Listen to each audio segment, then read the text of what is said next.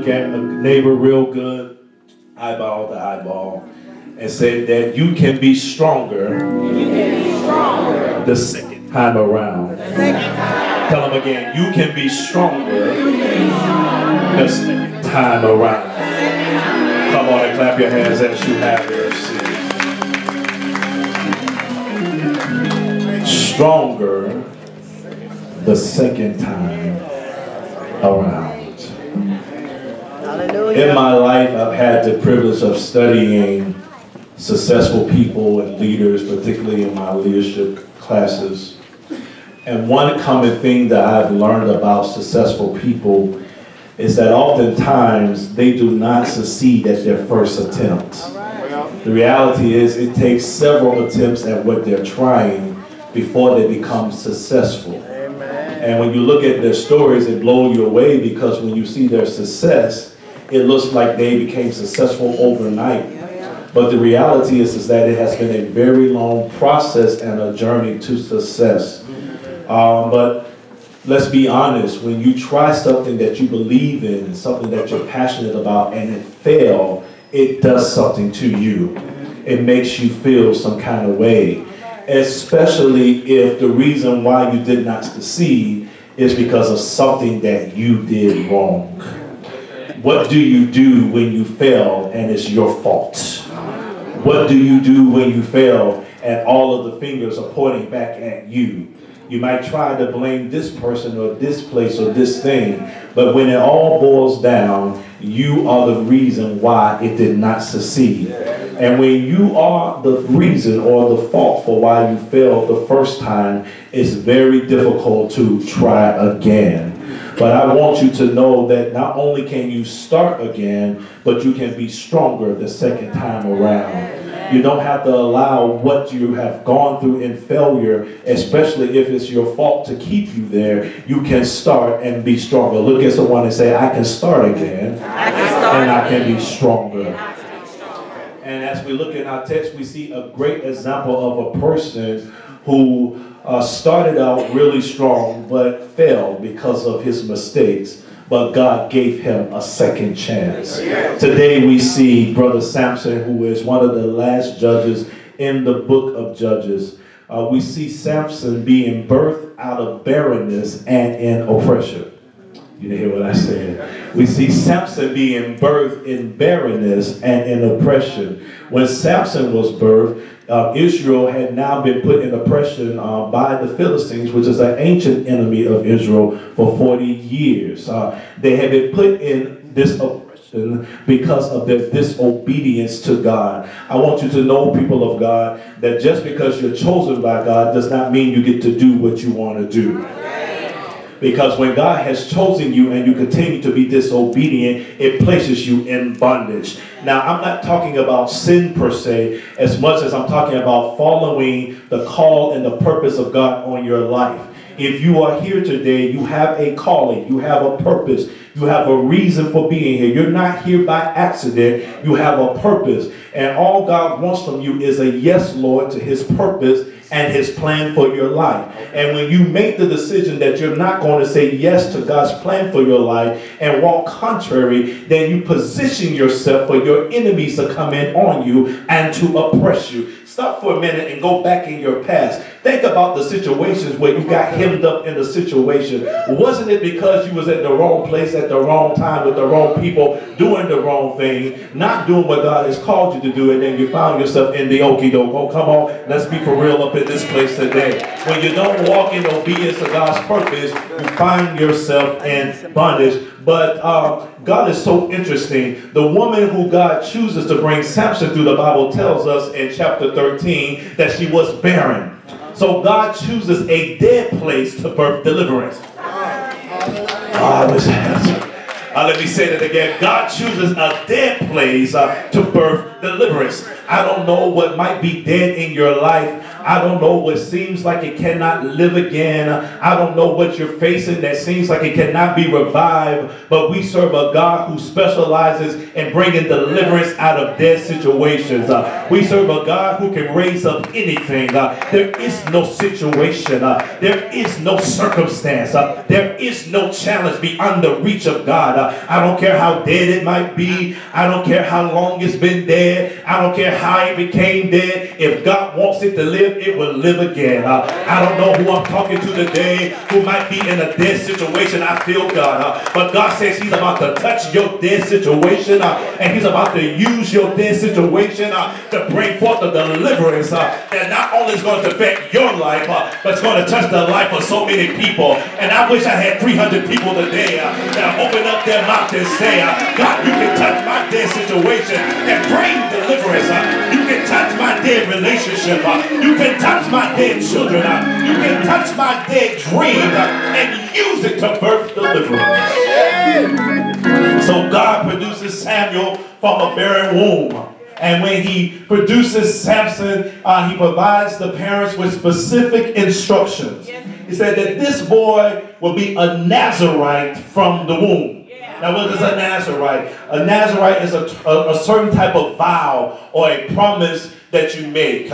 It's the word in the Hebrew is Nazir, which means to be consecrated or to be set aside. So to be consecrated or to be set aside means to be separated from the masses. Means to be set aside for a specific purpose and function. It means you're not like everybody else. You can't do what everybody else do. You cannot go where everybody else go. You are consecrated. Now for the Nazarite vow, there were specific conditions. A Nazarite could not consume strong drink or wine. They couldn't even eat anything that came from a product of a grape. They could not touch any or eat anything that was unclean. They could not come into contact with anything that was dead, even if it was their relatives or an animal. And they could not cut their hair.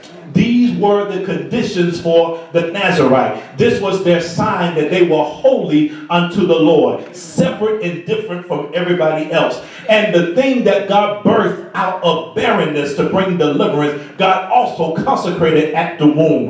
Did not give him a choice, did not give him the option, did not give him time to vacillate. He chose him before he was even born and says, I'm going to set you aside because I'm going to use you to bring deliverance. And many of you here today can testify to the fact that you've been set aside from your mother's womb. You don't know why you're different. You don't know why you never fit in. You don't know why you see things differently. But let me tell you why. Because God chose you from your mama's belly. Before the foundations of the earth, he chose you that you would be different. He didn't set you aside to be different so that you can be ostracized and ridiculed. He set you aside because he wants to use you to bring deliverance.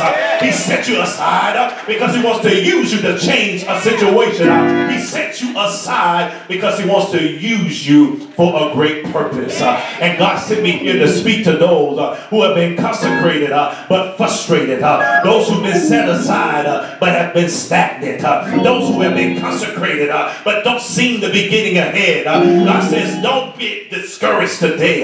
Be not weary in well-doing, for you shall reap if you faint not. I know I'm preaching better than you talking, and I know I'm talking to some people who've been set aside but frustrated today, asking God, why me? Why did I have to go through it? Why did I have to lose this? And why did I have to fight this? God says it was to position you, to set you aside, so that my glory is shown in your life. And I dare 500 people right now to open up their mouth and thank God for the fact that you've been set aside for the people.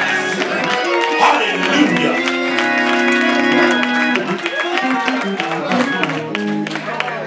He says, I'm going to set you aside because your success is based upon your consecration. The reason why some of you are failing is because you're not consecrating yourself. Amen. You're doing what you want to do versus doing what God has told you to do. Amen. The only success you can have is in obedience to what God is saying. And I want to be clear, I'm not talking about sin. I'm talking about hearing your purpose from God and walking boldly and fully in that purpose, because we sin every day. I don't care how long you've been saved, you're going to sin. But God can deal with a sinner if you will repent. But what God says I have problems dealing with is with people, don't worry about it, is with people who refuse to move in their purpose, with people who refuse to be what I made them to be. God says I can't do nothing with those people. You can mess up all day long, but if you can lift your hands and say, Father, forgive me, God can work with you. You can be out in the street all night long with whoever you wanted to be with, doing God knows what. But when you lift up your hands and say, Father, I stretch my hands to thee, no other help I know, God will forgive you. But when you say, I'm not going to be what you made me to be, God says, I have a problem. And then now you position yourself to be placed in bondage. It's what I call being called but defiant. All right. Called but defiant. Amen. What does defiant mean? It means to resist. Amen. To be unwilling to cooperate. To make the decision that I'm not going to do what I've been asked or chosen to do. Defiant. And Samson was chosen but defiant. He knew he was chosen, but he continued to do what he wanted to do. And this is the scary part, and this is what gets a lot of people in the church. Even though Samson was defiant, God was still using him. Amen. Amen. I'm going to let that marinate. Even though Samson was defiant, God was still using him. But let me say something today. Just because God is using you to fulfill his purpose does not mean he is okay with how you are defiant. That's right. And a lot of times we feel that because God is using me and you're getting by on grace and you're getting by on mercy and God keeps covering you and God keeps bringing you out, so you keep doing your own thing. And you excuse the fact that you're doing your own thing because God is using you. God using you is not an excuse of your disobedience.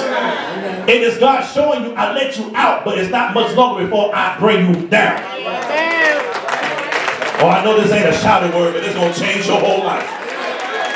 Some people in the church think just because they can prophesy, they can lay hands, and because they can usher and they can sing and they can do all these things, or they have titles, or they've been in the church for 40 years, it means that God is pleased with your life. I keep having to say this. I'm not just talking about sin. I don't want you to get confused. I'm talking about refusing to obey the full purpose and call of God on your life. What is it that God has called you to be? What is it that God has called you to do? And are you doing it? Or have you just accepted something that came along because you're afraid to really become yourself? Or you just took what came along because you didn't believe you had what it took to be what God called you to be? God is saying, when you act like that, you are coming against the creation of me that I placed inside of you. Because God said, when I breathed my breath into you, I gave you everything you needed to become, everything I ordained you to be, and to walk around and to question your ability to become and be what I called you to be is an affront to the very nature of God in you. And it is the devil's job to confuse the people of God, to make the people of God feel like they don't have what it takes. And that's where sin comes in. Because when you're not focusing on purpose, then the devil grabs your attention and brings you into things to pull you away from your purpose. It's not the sin. It is to frustrate God's purpose in your life. Because the devil knows he can never stop you from becoming what you're supposed to be. So then he engages in activities to frustrate you, to get you twisted up, to taint you, to mess up your name and reputation. So that when you do go in your purpose, no one will listen to you. But the devil is a lie. The devil is a liar. I declare and decree in the name of Jesus that your purpose is coming up out of you like a wellspring of water. That you're waking up to your purpose. That you're walking into your destiny. That you're coming into the identity of God in you. And you're telling the devil, I'm not dancing with you no more. I'm dancing with my destiny. I'm not walking with you no more. I'm walking in my purpose because life is too short to miss God's purpose on my life. And when you make the decision to be chosen and defiant, you position yourself for sabotage. All right. All sabotage. Sabotage means it's a setup to destroy you. All right. And the problem with many of you all is to destroy is not outside of you. The destroy is on the inside of you. You are destroying yourself. Self-sabotage. All right. Every time you get ahead, you do something to pull yourself back. Have you ever seen yourself when you find yourself with a little extra money and then you go out and you buy everything you can put your hands on and now you're struggling to pay your bills? Why are you doing that? Because the spirit of poverty has got your mind twisted up. So every time you get some money, you subconsciously pull yourself back to poverty so you can never move into prosperity that God has. You know what I'm talking about? You don't need another pair of shoes. You don't need another tie. You don't need another golf club. You don't need another hat. You don't need another magazine. You just need to put that money aside so that God can bring you into your purpose. And you're going to need that money for your purpose. I know you don't like me talking about money, but it's okay. Come on, clap your hands and thank God for the deliverance.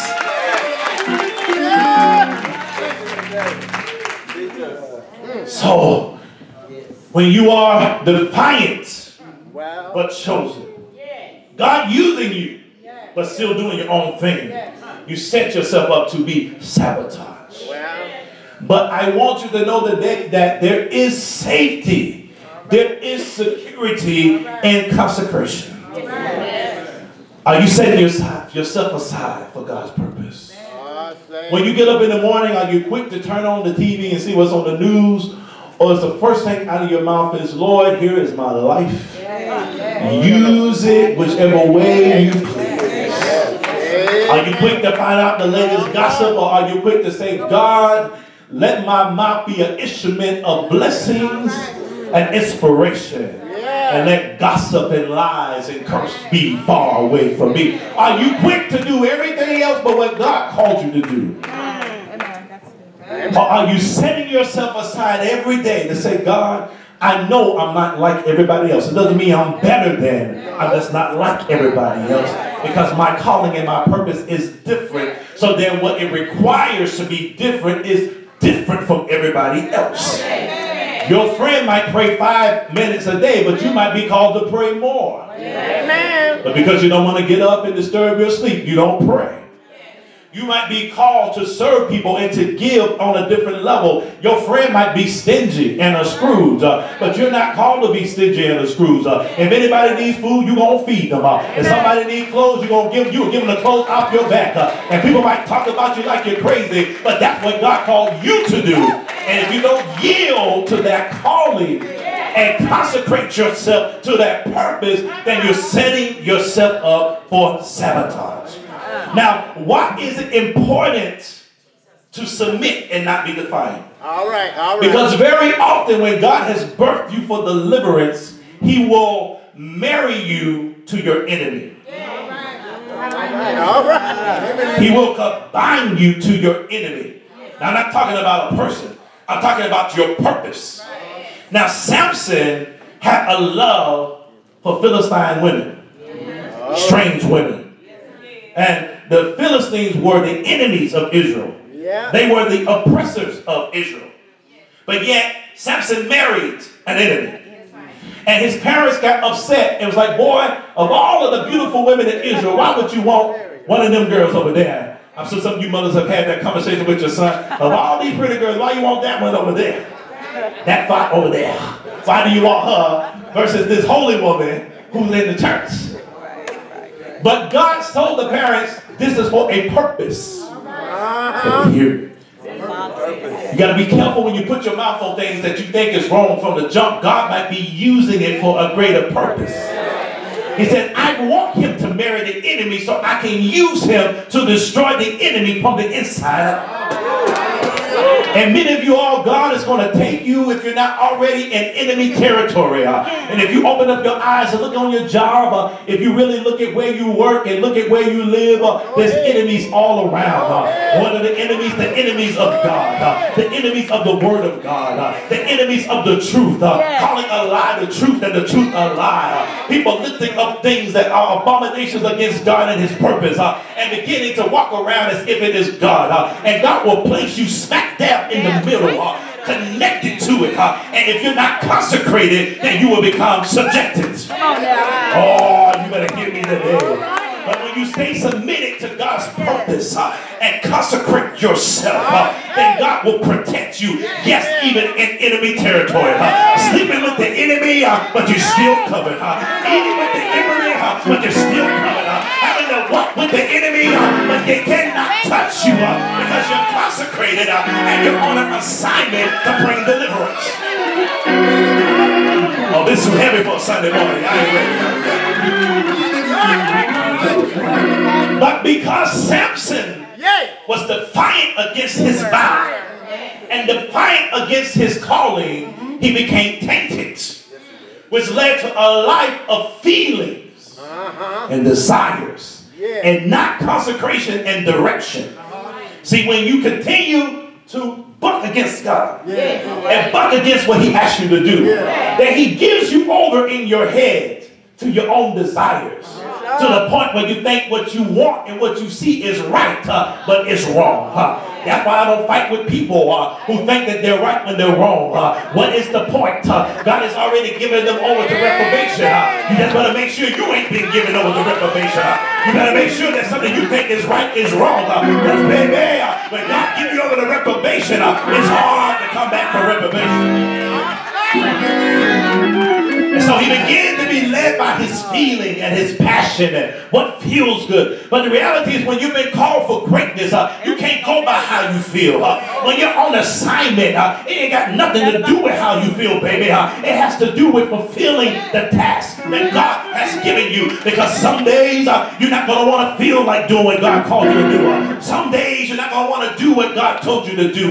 Some days you're not going to want to be what God has told you to be. But your commitment to his calling on your life, your commitment to bringing deliverance will cause you to get up when you're sick as a dog, will cause you to smile when you're depressed on the inside, will cause you to lay hands on the sick when you're sick, will cause you to give your last and trust God to make a way. Who am I talking to in this church today?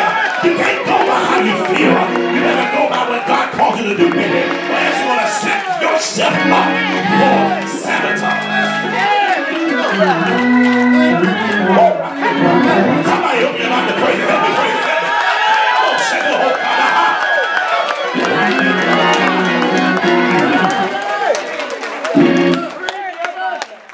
and just like I'm talking about up in here, Samson got set up for the okie doke. The enemies begin to say, we've been studying him. We know what makes the brother tick. He like pretty women. See, it's not about the sex, it's about the feeling. Come on, come on. So I don't want you to get lost because you think it's about sex. It's not about sex. It's about being led by your feelings despite what your mind is telling you. Oh, the song Jill Scott says, why does my body ignore what my mind says? I'm trying to keep it intact when I'm here in this bed. What does that mean? It means that your mind is telling you not to do something, but your body has more power over your mind, and now you're in a situation that's not for you because your body has more power than your mind.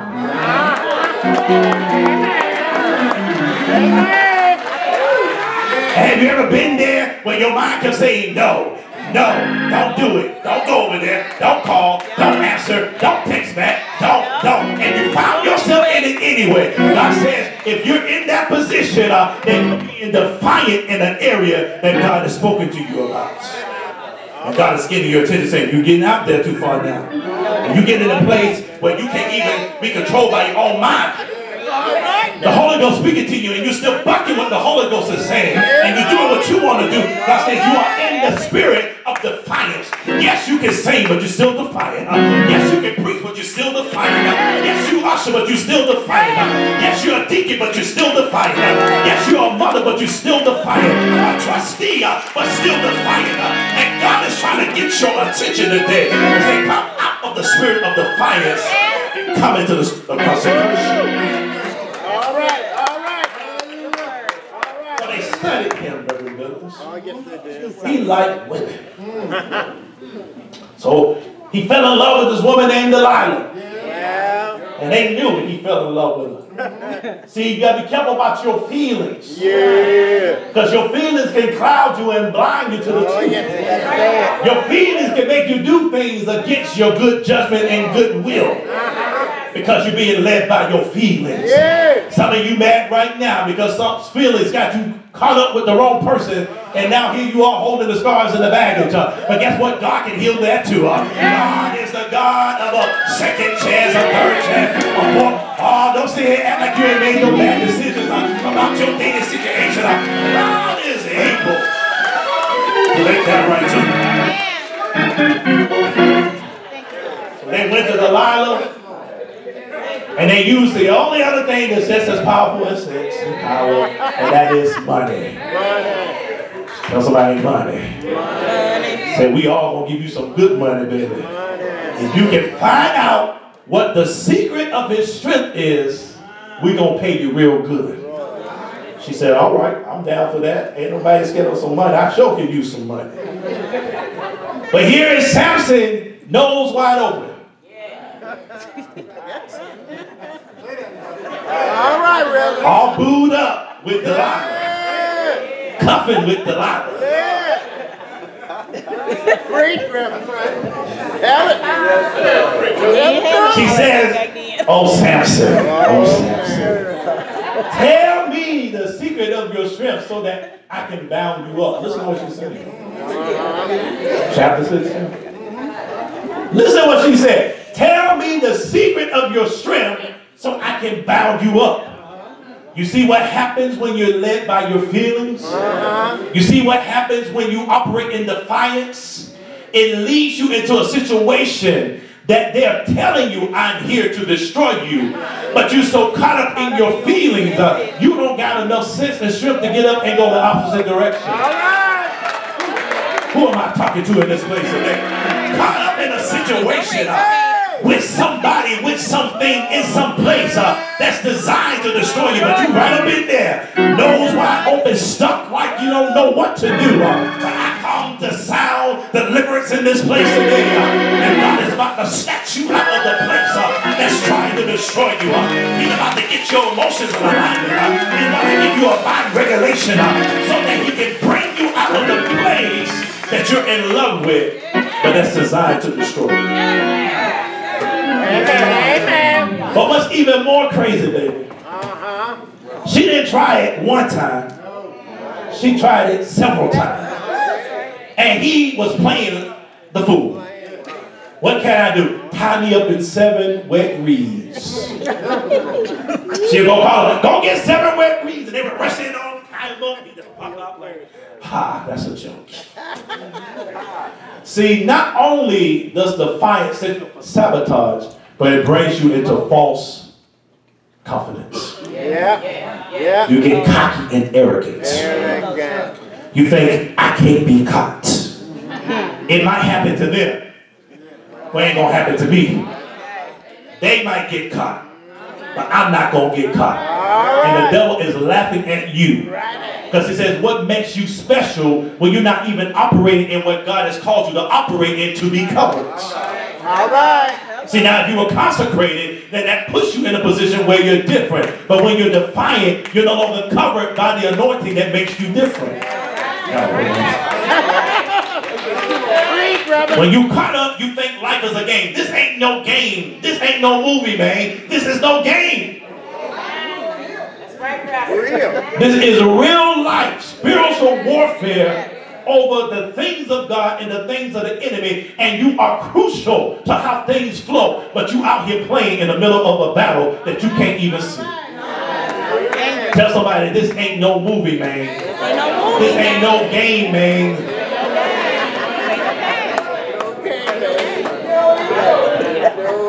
Put your battle dress on. This is where the failure comes in. Yeah. It comes in our inability to be led by purpose and not by passion. Not being led by consecration and being led by the thrill. The thrill of getting caught. The thrill of breaking the rules. Don't let the thrill get you set up to be destroyed. Because the cost of defiance is high. Because eventually Delilah kept wearing on Samson, and he told her his secret. It's in my hair. She got him to go to sleep. Cut his hair. And when he woke up, the enemies came on him, and the Bible said he tried to shake his head. I whipped my head. But it didn't help him. When he whipped it, it didn't do nothing. Before he was shaking, and here came the power. But the source of his strength was now cut off. And they bound him and they made him blind. And they put him in prison. He lost his power, he lost his freedom, and he lost his mobility. All because he thought that defiance was cool and that this was a game. But I come to announce to you today that even though you might have lost your hair, even though you might have lost your power, God has the power to grow your hair again. He has the power to give you back what you lost. He has the ability to restore you and to give you a second chance. And in chapter 16, verse 22, it says, howbeit the hair of his head began to grow, even after they shaved his head. Even after they shaved his hair began to grow again. Look at that. Even in the aftermath, immediately after the mistake, God automatically started to regrow. Oh, here we go. What am I saying? God is so fitted to his purpose in your life that even when you mess up, he's already on the case to restore you. Oh, somebody should have shouted right there. You just messed up royally. Don't think you can bounce back. But your hair already growing, baby. Messed up last night, your hair already growing. Already growing. Somebody to touch your hair and say it's already growing back. I messed up and it's already growing back. Open your mouth and praise him in this place and you know your hair is already growing back.